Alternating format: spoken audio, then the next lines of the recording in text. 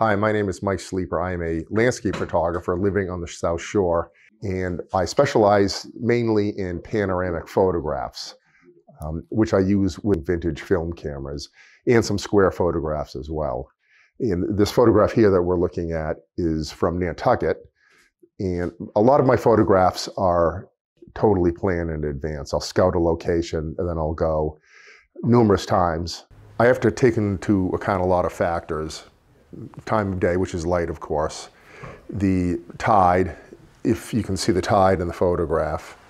I like to have a little bit of wind in photographs if I'm photographing grass, because I like to see the grass blow a little bit, and I blur it so it looks like brush strokes. This particular photograph, however, was not planned out by any means. This was a total serendipitous event.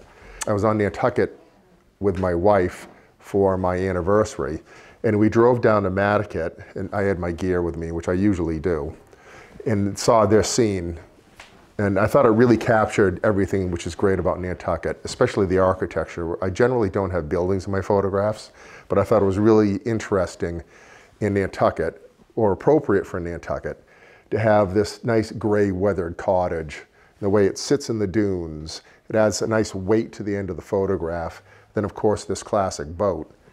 And the boat, I came to find out after I photographed this, belonged to Fred Rogers, Mr. Rogers from public television. The next aspect of my photography is the presentation part, and that's where frame center comes in.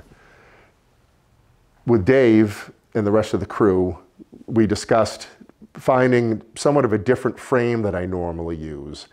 And I thought, this looked nice. It's not quite a driftwood frame, it's just a gray wood frame. And it does have a little bit of yellow highlights in it, or warm highlights, which picks up on the grass. And of course, the frame really works with the building. And on the other hand, it doesn't distract from the photograph. It sets the photograph off from the wall, but it works with the photograph, and I think puts together a perfect presentation that I wouldn't have recognized myself.